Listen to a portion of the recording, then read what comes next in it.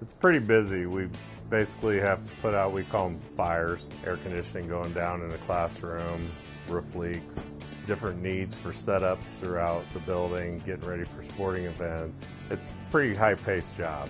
If the students are helping with recycling by placing the items in the proper recycling bins, then everything works well to where we're able to recycle 100% of all materials. I know that we had an issue with full bins of paper where some students have come through the hallways and thrown sodas in there and stuff to where we just had to throw it all away, which is unfortunate. Well, right now we are in the process, since we switched back from the bag milk to the carton milk, we're trying to figure out how we're going to get the students to dump their milk so we have dry cartons to put in a separate recycling bin.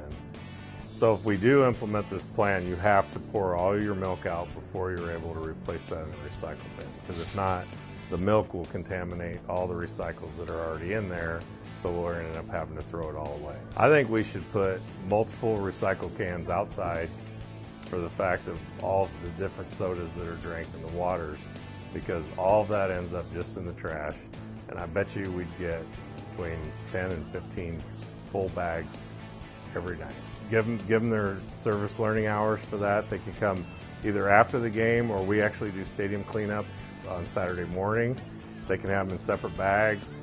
I know the kids won't want to come out Saturday morning, but we can leave the bags sitting there. They can haul them off, however, and that'd be an extra way for them to earn their hours. I think that'd be a great way to do it. I know we do recycle quite a bit, because we have 2 compactor recycles and they're full every day, so at least we're doing our part on that.